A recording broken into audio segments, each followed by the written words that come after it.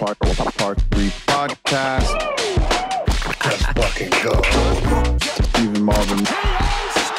Oh my goodness. Let's get right into it. Put him down for the birdie, dog. Just a bit outside. Gang is back together. Somebody give me your fucking putter. Hoard the putter. And I had to make it. Hello, everybody. Per usual, we would like to give a big, warm welcome to one of our favorite sponsors on earth, Topgolf, for bringing us peach ice cream in Augusta, Georgia. Thank you for all you do.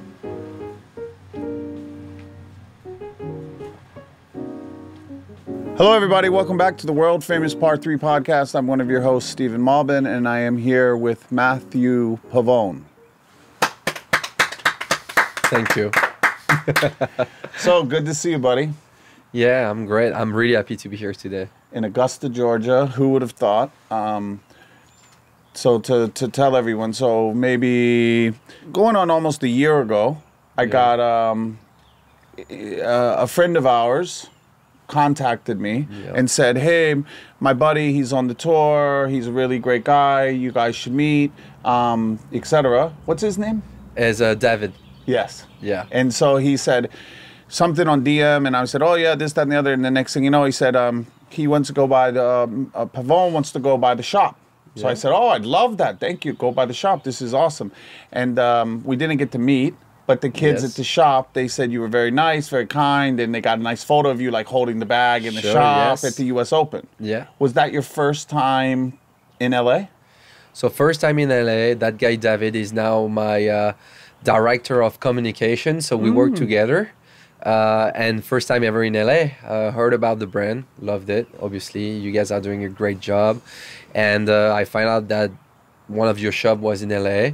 So this is how we got in touch. Obviously, we couldn't meet because it was a very busy week over the US Open, right? So I went to that shop, buy some stuff, and then here we are a year later. Amazing. And so to fast forward that one, where, you know, the tour's going along and you're going from spot to spot just like everybody else, and then all of a sudden you're in Torrey Pines. Yeah. So basically I got very lucky that the DP World Tour and the PGA Tour agreed 10 spots for the best player in Europe to come play in America for the year after. So I got my spot in 2023. Finished with 4 straight birdies in Dubai to get myself into the PGA Tour. On the DP Tour, yeah. And it got you in. Yes, got me in. Started my year in Hawaii. Good finish, top 10 over there, 7s. Nice tournament in American Express the week after. And then I showed up in Torrey Pines and got my first win on the PGA Tour after just 3 starts. And so 3 starts in, coming from, it's what I guess the history goes all the way back to like the Alps Tour.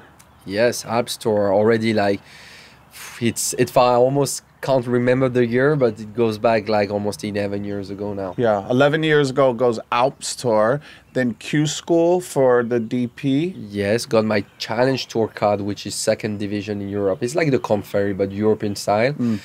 And then finished 6th. Played only 1 year over there, and then I spent the last 7 years playing on the main tour in Europe. On main tour in Europe, and that takes you all over Europe, and then you go to the Middle East, etc. Middle East, South Africa, Asia, we go a little bit everywhere, except America. I mean, America, the last few years, we had same co-sanctioned events, Barbers Hall and Barracuda Championship. So I've been to Tahoe 2 times, a very beautiful place that I like. Yeah. I like beautiful a lot. There. One of the best golf courses I've played. Beautiful area, and yeah, finally the PGA Tour in 2024. And so, how'd you feel Torrey Pines week? Like when you showed up, did it feel different or? The thing is, it's funny. Like sometimes the wins come when you don't really expect. So we end up the tournament in Palm Springs on Sunday. They moved Torrey a day ahead because the Sunday was like final of the conference of the Super Bowl. So it started on Wednesday, and you had 2 golf courses to go see and prepare. And I never been to Torrey before. So I show up Monday. It's pissing rain, foggy. Course is closed. I can only walk, and I hate to walk a golf course. I love to play. I can play every single day of my life, but I hate to walk without playing. So we take a wedge, no, just only a putter because we were not even allowed to chip. So take a putter, go from all 18 holes, couldn't see from tee to fairway, from fairway to green. So I'm like, wow, it's tough. I don't know where I'm going to hit the balls. I can see anything. I can see cliffs. I can see like the surroundings. I only know that the rough is quite thick, right? So Tuesday, play the north course, which is the easiest. Only work the south course on Monday. Play the easiest on Tuesday. And then I'm like to my caddy, I don't know if actually I'm going to like that place. I know it's beautiful, but I like when I can aim to things. Yeah. And off the tee, it feels like it was really open, couldn't aim to a tree or to a hill. Yeah. Not many bunkers also. So it was tricky for my eyes to really get to understand that golf course. And we started the tournament slowly on Thursday. I had like 2 unders, but I had like 3 birdies on my last 5 maybe to get on the par. And then we are on Friday, toughest golf course of the twos. And I shot 65, I think, 7 under. So our first time playing that golf course, which is the toughest, and everybody, all the media were like, "Oh, what you've achieved today, it's quite amazing. It's the best run of golf on the South Course this week. How did you manage that? It's a very tough golf course." And to be fair, because I was playing it for the first time, I didn't realize that was that hard. That's how it works. So everybody telling me this, I was like, "Whoa, yeah, that was It nice." wasn't that hard for me. Yeah, that wasn't that hard that day. And then I kind of understand why they were saying it was hard, looking back at it. And I show up on Saturday on the weekend in contention, and I battled so hard that day to just shot level. It got hard. And then I was like, okay, you guys got me in a position now. I really feel like that golf course is hard. And I mean, Sunday just had a beautiful round. I said to many people, actually, which is the best thing about that day is that I bogeyed the first. So I get a little bit away from the lead, like maybe 4 shots. But I bogeyed the first, and every time I show up on the golf course, my ultimate goal is really to beat the course. I play against the course first, and after maybe a field, you know what I mean? And I made bogey on the first, and it's a tough course, and you know you gotta have 17 holes, which are tough behind afterwards. And I was like just in the mentality where I had to show up and hit the shots. I was like, if you want to beat the course, because now he has 1 shot ahead, one shot ahead of you, you have to really play the shot with like focus, commitment, and not be scared to do it. And that put me through a very nice mindset, and going through my round, it really helps me. It's amazing.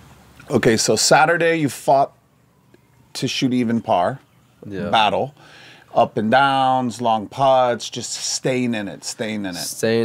Stay close to the lead, don't drop too many shots, stay like close to what you can. Couple back. Yeah, couple back. Just in no contention. Problem. Get through the day. You shot 1, you got through it, so you were like, and then that night you go to sleep, you wake up, come back out, you're ready to go, bogey the first hole. Yeah. And then it almost gets you a little pissed off. Yeah, at the course. Maybe ego, you know. You don't like that. You start the first round, you 3-putted your first green, and you're like, oh, come on. You're like, come on. You slept all night. You dreamed about that day. That's gonna be so nice, being in contention, last group on a Sunday at Torrey, and you 3-putt the first. You're like, come on. Like, so then what happened? You make a couple pars, make some birdies. Couple pars. I think I birdie like let me check. Like I birdie like 4th. Then I birdie like 6 and 7, or 7 and 8, and all of a sudden it changed a little bit the momentum, because I birdie 6, 7, and 9, I think. And all of a sudden you're 2 under on the front. Yeah, I'm like, no, actually I was 2 or 3 under on the front, and I'm like leading the tournament for the first time of the week. and I'm like, here we go. Like, and now you're here. Like, you're now you have to really embrace that and go for it. And we know at Torrey there are very tough holes starting from 10. Like 10 is not easy. It's short, but it's not easy. 11 is a beast of a par 3, like 4 or 3 iron. 12 is like driver, and you get on top of that 4 iron.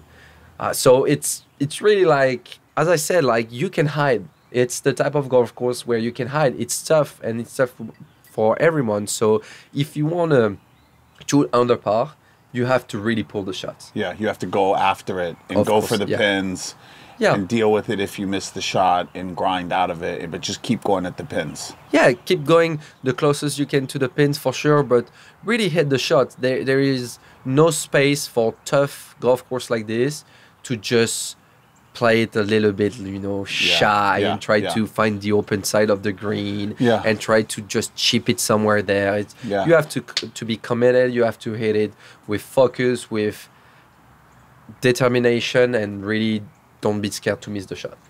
I love that. Okay, so then back nine, what happens on the back nine? Yeah, back nine. You're in the lead. Yeah, in the lead. I think I parted the 7 straight holes on my back nine. Then I got to the 17. It was a tricky hole for me because I hit the ball from left to right. The cliff is on the left, traps on the right. So it's really like the type of hole where I have to aim a little bit left, trust my curve, and let it come back close to the fairway. Hit a super drive, hit it on the green a bit far, but okay. I had 2-shot lead at that time, and I had my first putt, leave it like 4-foot short, which usually is not too bad, but we are on those West Coast Pohana greens. Yeah. It's getting bumpy. It's bumpy all day, people, all week. That was wet from Monday, raining all day. And I felt like I had a good putt where I wanted, and the ball doesn't go in. It goes almost all the way. And I made that bogey, and now I'm just 1-shot lead going into 18. And it's money time, Who's in second? So in second is Nikolai Osgaard. German. Yeah, no, it's Nikolai Osgaard, Danish guy. And Danish guy. Stefan Jager was, I think, 2 shots from Yeah, me. and I remember it was like the 3 of you guys, the Europeans. 3 European, last group, yeah. playing to win Torrey Pines. And Amazing. Nikolai is an amazing player. He just come from the Ryder Cup in September that they won in Italy. Super confident guy. He won in Dubai. The final of the race to Dubai, he won that. So he's trending, he's the guy who is doing great. You're in the group with him. Yeah, and I'm on the group with him. And obviously I made bogey, so he hits the driver first. And he strapped down like 315 yards drive 18. straight in the middle of the fairway. So by making that bogey, also he kind of helped me on 18 because I was like, okay, listen, dude, if you want to win that tournament, you have to go for a birdie on the last. It's a birdie that you need. You have to make birdie because you don't want to have any part of luck going on. Like you don't want maybe one of the guys playing with you is not doing the right choice or whatever, makes some mistakes, and this is the way you win. I was really on you have to go birdie and win it. Yeah. So I hit a drive a little bit left, find my ball against the lip of the trap, tried to come back on fairway. I don't know if my ball just clipped the lip when I hit it, but it goes left in the rough. And here we are, Torrey Pines rough, thick. Lane 2. Yeah, into 140 yards from the pin, water in front of me. Yeah. And which I'm lucky is as soon as I get to the ball, I see that the lie is really playable. And my caddy was like, Matt, I don't know, maybe we should just lay up and get a chance to make par. And by the time we talk, Nikolai Osgaard just hit a beautiful, I can't remember if it was a hybrid or iron shot on the green. Yeah. So eagle chance. So he has birdie at the least. So I know he's going to make birdie. So I'm like, well, if I lay up and I chip and I make par or bogey, it's either playoff or losing the tournament, making bogey on the last. Bogey in 17, bogey 18. I'm like, it's no chance. And I feel quite pumped, a lot of adrenaline, because you have to take care of that. You have to take care of that. And I said to my caddy, I said, listen, there is no fucking chance that I hit that ball in the water. Yeah. It's either is gonna be on the green or on the back of the green. But trust me. And in the rough, it's gonna take the spin off. Yeah. So I said, there is no way it goes in the water. Yeah. So he just said, okay, listen, that's fine. I wanted to play 9 first, because I was so pumped that he said, okay, at least play a 8. Yeah. I was like, fine. Took the 8. Aim to the middle of the green. I know the face would shut because it's a little bit dense on the on the above, and the face shot. Beautiful draw. Land up perfectly in the slope, which is really steep. Like people cannot understand like through TV screen, Yeah. but that left part of Torrey Pines is It's like steep. the steepest part of the entire golf course. Yeah. Like all the greens. Yeah. If you want the steepest slope, it's probably Yeah. that one. And my ball kind of fit like closely to the pin, like about 10 foot. And I don't know why I had that feeling that from that moment when I saw where my ball stopped, I had like no chance to miss that putt. Yeah. It was Yeah, only yeah. no, but it was only positivity. Like I'm gonna play with you tomorrow. Yeah. We have a fun game, and then that is gonna be like a 4-foot putt that I think I can miss. It Yeah. comes in my mind. I'm probably gonna yeah. miss it. Yeah. But at that time, I don't know. I was so much dialed in and so much in the zone Yeah. that I knew I had no chance to miss the Yeah. putt. It was only going in. And So then you it's- got it's up and the pretty- hole looked this big and you just made it. Yeah, so after, of course, you get stressed, you feel stressed, your heart rate it's pumping, you know. But I like to do. I've done the same thing in Dubai when I made that last putt to go to the PGA Tour. I practiced with a small tutor with 2 metal balls, and I practice my ball start through this. It's like a gate. Yeah. And what I've done is like just picture myself on that board, like on top of that just small drill plate, and I was like, Matt, listen, if you hit the ball straight, not touching those metal balls, you win the tournament. That's So it. which is funny is like the putt was actually 10-footer, but me, in my mind, it was only like a 1-foot putt. Yeah. If my ball Get it through the gate. if my ball was going through the gate, that was going in. Yeah. So And it went in. And it went in. So And champion on the PGA Tour. And now we're in Augusta, Georgia. yeah, now we are. Unbelievable. Your caddy, Bernard? No, my caddy is Woody, Mark Sherwood. He Mark was there. Sherwood. Yes. Unbelievable. It's tournament and major season in the world of golf, and we at Par 3 Podcast are locked in on Prize Picks, America's #1 fantasy sports app, where you can turn your golf knowledge into serious cash. You can now win up to 100 times your money on Prize Picks with as little as 4 correct picks. Prize Picks is the best way to get action on sports in more than 30 states across the country, including California, Texas, and Georgia. Prize Picks is really simple to play. You can make picks and submit your entry in less than 30 seconds. Prize Picks now offers Apple Pay for quick and easy deposits. Par 3 Podcast has cashed out on Prize Picks before, and they'll do it again.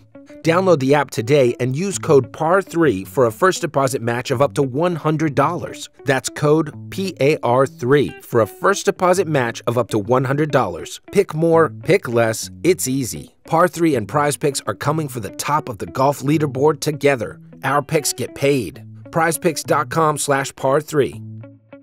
And so, fast forward from there, I see you at Pebble Pebble the week a week after. later. Yeah. And so I see him on the course, and he says, "Oh, what's going on?" I said, "Oh, come by the shop, you know." And he's like, "Oh, my wife's with me. She dressed for California weather, right?" And she thought that it was going to be warm. Yeah, she thought she came with my son, because I mean, you know how it is on the road. You cannot really see your family whenever you want. So that was the right time for us to see each other. And she was freezing cold. And so we went to the shop and got her some like men's like hoodies and fleeces. Like there Yeah. wasn't enough warm stuff for Malbon women's, so we got her geared up and we got to hang out there. And you played well that week too. Finished third, yeah. Third. Yeah. And you finished may third. have finished better if it didn't end. We never know. Yeah. Ended short though, right? Yeah, ended short. Only 3 rounds. Didn't had a chance to play on Sunday with some of the best players in the world. I would have been paired with Wyndham Clark, major champion, Yes. super nice guy, super nice golfer. Ludwig Aberg, Ryder Cup Jason player. Day up there. Yeah, Ludwig, Ryder Cup player. I mean, turned pro like 6 months ago. Now maybe a year in top 10 in the world. Like, how good is this guy, right? Unbelievable. So that would have been for me a very nice pairing, and a very nice opportunity to play with the best. As you say, one of you guys, chasing Jason us was too. chasing too. Yeah. Yeah. So that would have been a very nice and interesting day for sure. And how did you How'd you like Pebble? I loved it. Love it, right? What a place! I mean, it's one of the iconic scenes on the PGA Tour for several years. I mean, it's the one of the golf course you dream about playing. You have like golf course like St Andrews back in Europe. You have golf courses like Augusta National, but you have golf courses like Pebble also, which are absolutely pure. And which course is harder, Spyglass or Pebble? That's a good question. I think Spyglass is a little bit trickier. Like Yeah, a lot Pebble of is people really straightforward. You know, Yeah. I feel like in Spyglass you can make more mistakes than really at Pebble. Yeah, And Pebble is very small greens. that's the hard part of it. Yeah. We were lucky because at that time of the year, Wet. it's a little bit wet. Yeah. Rough is not that thick. I played the US Open in 19 over there. And, Oh, you did? And that was different. Yeah, That was different. it was different. That was tougher. That was not the toughest Pebble you'd seen. they've played. Not the hardest one. I heard like back in the days when GMAC 1 was really firm and tough, but that was still a tougher golf course than what we played at AT&T. Amazing. Well, thank you for sharing all of that. So I did some research and understand your father is a champion soccer player, football, Correct. correct? Yeah, he is. And you played most of your life. Yeah. That was your sport. Yeah, so I've played 13 years of football, as we call it back home. Yeah. 13 years of football, and to be fair, I really stopped playing football when the COVID showed up, because before that I was still playing like indoor stuff with friends, 5-a-side every Monday. So it's part of me and my roots growing up, and I never really stopped. But yeah, I think COVID kind of stopped a little bit everything for everyone, and that was a big boost for golf globally Yes. at that time. Yes. And so what happened? That's when you started golfing heavy? No, so basically I started golfing heavy when I was 16. I kind of quit football when I was 18, like 2 years after. But I just felt like what I really liked about individual sport more than really golf is like the performance is really related on me. My hard work, my discipline, my commitment to it. And in like team sport, which I'm missing a lot because it's so good to share emotions with people and not be alone. But you have guys, you don't know what they do, you don't know what they prepare, and then in the end, it's the team winning or the team losing, and you're not like you In charge. Yes, you're not in charge of the win or of the loss. Yeah. And I prefer I prefer it that way. And your mother is really good at golf? Golf teacher, yeah. Golf instructor. So golf instructor, she was in the French team as an amateur French team, but at that time, like many years ago, it wasn't like professional golf for women wasn't as big as now. And obviously my dad had a career in football, so she just stopped really playing to become a mom and raise myself up and my two brothers, because my dad was already having a career, and she decided just to teach her patient. Unbelievable. And you didn't want to try golf earlier? You were No, I played golf since I'm really kid. You learned how to play little. Yeah, I learned how to hit a ball very little because my grandparents, when I was on holidays, they would always bring me to a range, and I was staying on the range for days. And even when my grandpa wanted me to come back up, I was running and hiding on the range to make sure he can't really catch me because I wanted to stay and keep playing. So no, I all my life I played golf, but when I started to take lessons was more when I was 12, 13 years old. And when I decided to fully commit to it and to make this as my life, it was when I was like 16, a little bit later. What a move. And so now you're in Augusta, Georgia, playing the Masters, your first Masters. Did you get your pairings? Yeah. Who do you play with? So I'm playing with Keegan Bradley, Nice. and I'm playing with Tyler Hatton. Nice. Yeah. So two great players that I look forward to. Played with Keegan earlier this season. Was really, really impressed. Super solid player. I mean, he's done so nice last year too. Yeah. So it is great to play with a Ryder Cup player. Yeah. And obviously Tyler, which is Ryder Cup 2, never had a chance to play with him. One of the big names in Europe because he won many times back home. So yeah, I can't wait. It's going to be a super exciting 2 first days. I saw him today out there playing. He was behind the group I was following, and he was playing with no hat on. Yeah. I loved seeing it. Yeah. Just no hat. I really like the character. He doesn't hide from anything. When he has something to say, just says it. When he's like grumpy, he doesn't care. And I like those players which have a little bit of, fire. It's nice than just seeing like the perfect prototype of the golf player. Keegan has fire too. Yeah, right? Sure. It'll be a fun group. Sure. No, I love the group that I have. I'm going to enjoy it so much. Do you tee off on Thursday morning? We are afternoon. 1 p.m., yeah. Whether you're a world-class athlete or a podcaster, we all understand the importance of mental and physical well-being and proper recovery for top-notch performance. That's why we're excited that Unified Healing is sponsoring this episode of the Par 3 podcast. What is the EE System? Unified Healing is a new and super innovative global network of wellness centers powered by Energy Enhancement System, or EE System.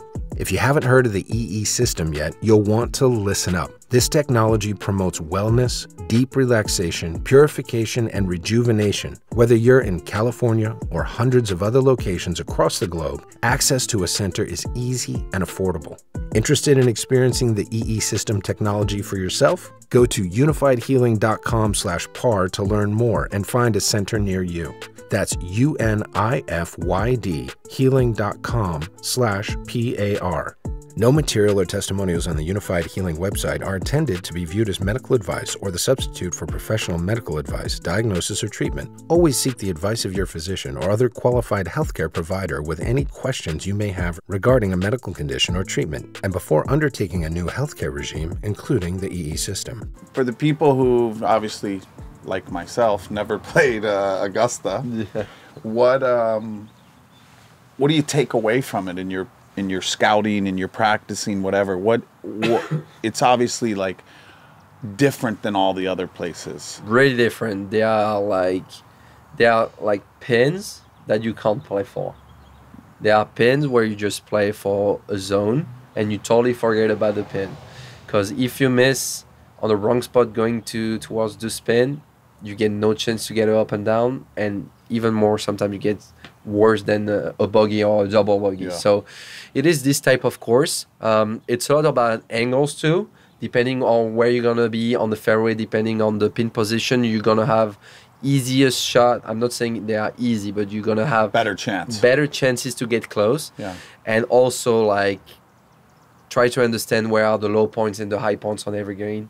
Never stay above the hole. It's really like something like being above the hole here at Augusta. It's no good. It's not fun. No, it's not fun. Obviously, with the success, you're exempt for years to come. This, that, and the other, which has to be a great thing. And I know you have a young child. Yes. Which is Daddy's doing his job. Yes. Daddy's working, right? Yeah, Daddy's working. Yeah, that's great. Right. And your wife's lovely. And so now, what about like? Obviously, we have the Olympics. Yes. Is coming up. That's in your mind. It is big time in my mind. Yeah, it must be. It wasn't much last year because it started last year, to get into Olympics. But the more and more I went through my season, I won back in Spain in last October, then won here in Torrey in January.